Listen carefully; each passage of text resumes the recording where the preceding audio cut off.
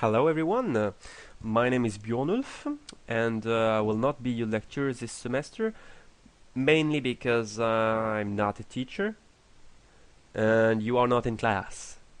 So, yeah, first and foremost I want to say that I'm not a native English speaker, so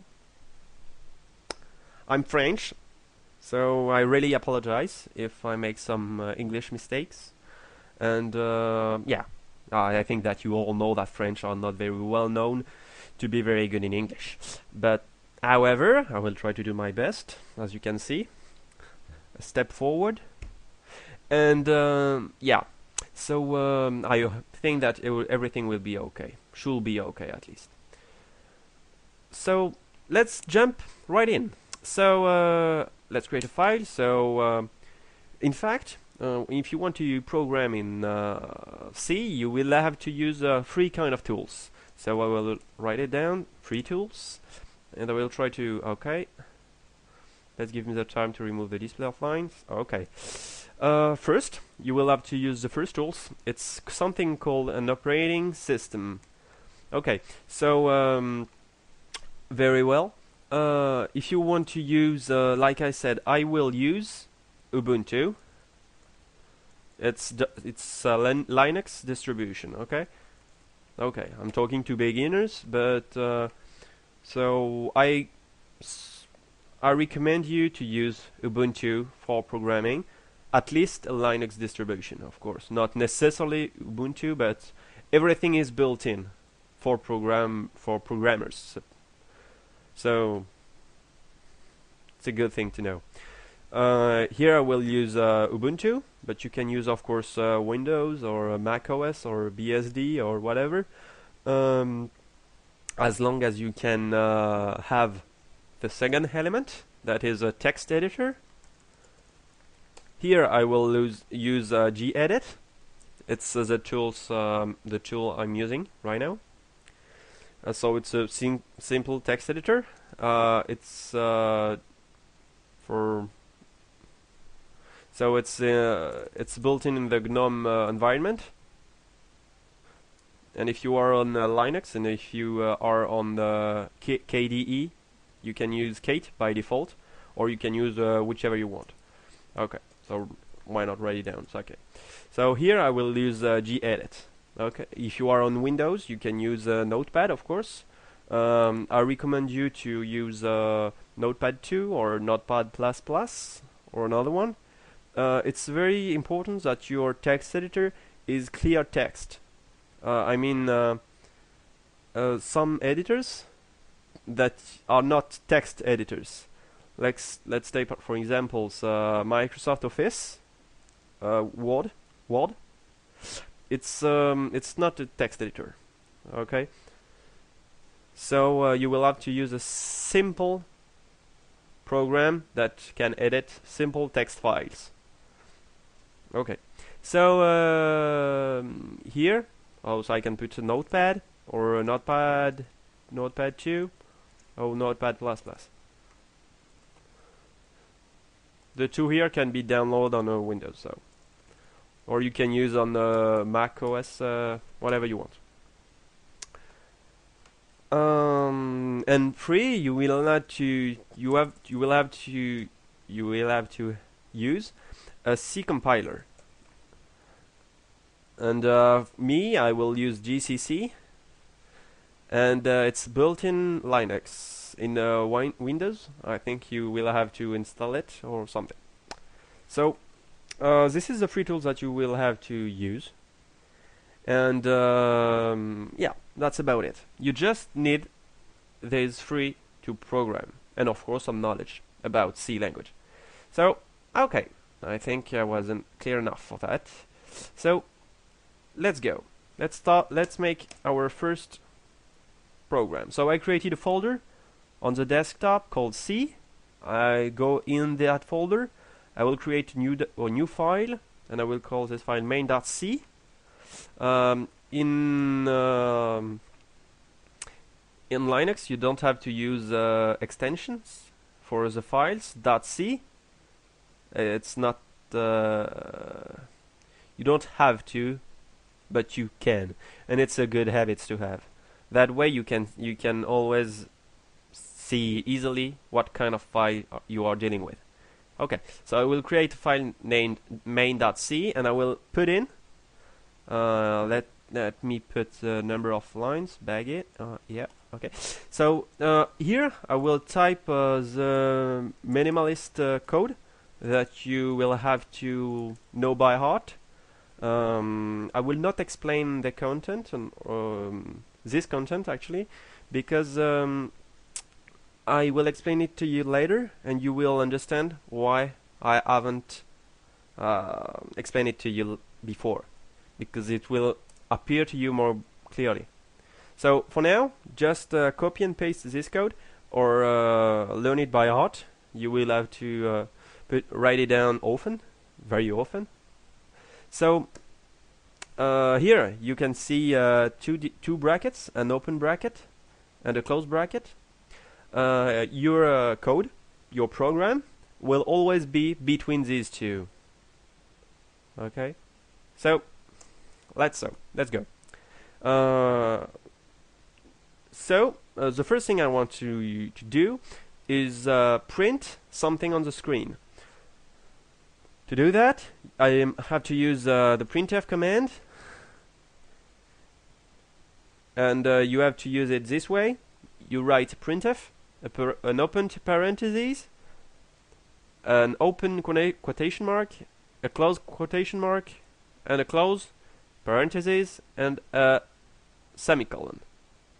And between the quotation marks, you can put whatever you want. Here I will write down hello world with 2 exclamation marks. Okay. There is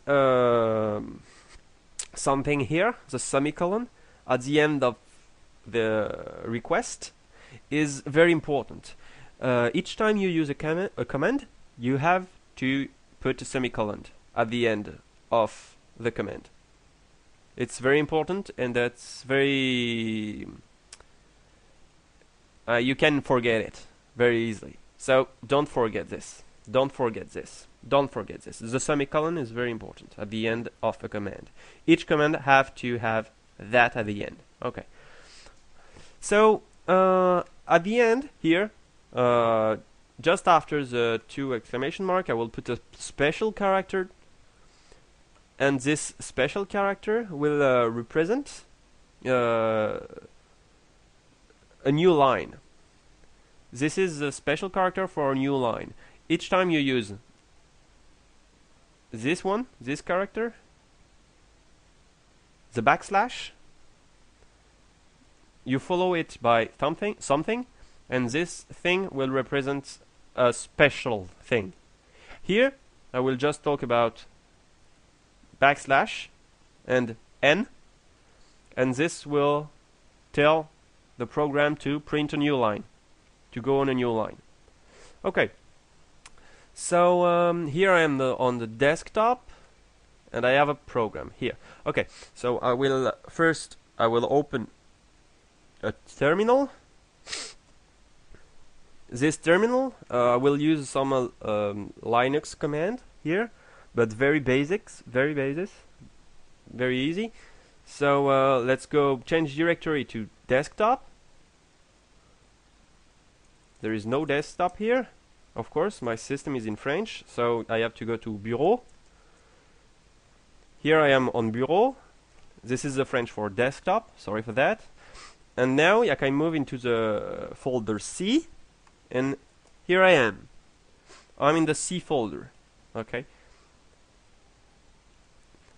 So let's go. Now here you can see I'm in this terminal is in the same location than this window. Okay, so here I will compile the file. To compile, I will use GCC. This is the prompt, is my prompt. It's no part of the code. Okay, the $. Okay, so it's just GCC space the name of the file. GCC main.c. I will compile it. And here you will see that the GCC created a file named a.out, and this file is what we called an executable. So this file can be executed, and this is the real program. This file, main.c, is just a text file. So let's launch this one. To launch an executable on Linux, it's /. So /, the name of the file, /a.out, and you can see hello world. Okay, and the prompt is now here. Okay, very well. Now I will remove this one, the \n, to see you. That way you can see what happened. But of course, I want to say that there is two important things to remember when you do something with your text file. First, you want to save your file. Of course, if you don't save this file, the following will not change. This is kind of obvious, but there is something else. Each time you modify the file, you have to compile it again, because this file will not change. Here I remove the \n, and I will execute the file again, but there is no change. The \n is still here. Okay, so you will have to compile the file again. Now this file has been replaced. It's a new a.out, and this time I can execute it. And here you can see that the \n is out, is no longer with us. So yeah, in Linux environment it's very easy, because you will not have to do both, always do both, because you can use the semicolon. It will simply tell you compile the file, then execute it. So you will not, with this line, if you always use this line to compile and execute, you will never forget one or the other. So here you can see you can always keep this code to do the job. Okay, that's what I will do now. So I will change it, save. Let's go back in the terminal and launch this code. And here you can see the change have been done. So this is an important thing to know. You can use GCC to change files. For instance, I will do something else. I will use GCC to change the name of the file. I don't want to have a file called a.out. I want to create a file named main.x related to main.c. Okay, so I will create a file. So I will use GCC. So I will put an hyphen -o space, and I will put the name of the file I want, main.x, and the file related to it. And now I can execute main.x. I will remove manually this one, a.out. I don't want it anymore. In here you can see that a new file called main.x has been created, and when during the execution it prints hello world. Okay, so here we go. So you can keep this line and use it over and over and over again. Like I said, it can help you a lot. So I think it's okay for this first video. I hope that this series will be quite long. I will try to do C, and of course I will divide it in beginners and everything from beginners to expert, and after I will try to do something about C++, of course, and probably libraries for Qt or GTK.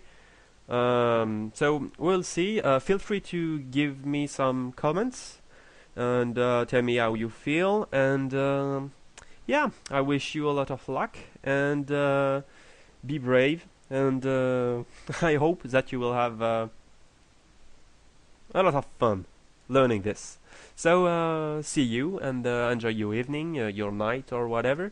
So bye.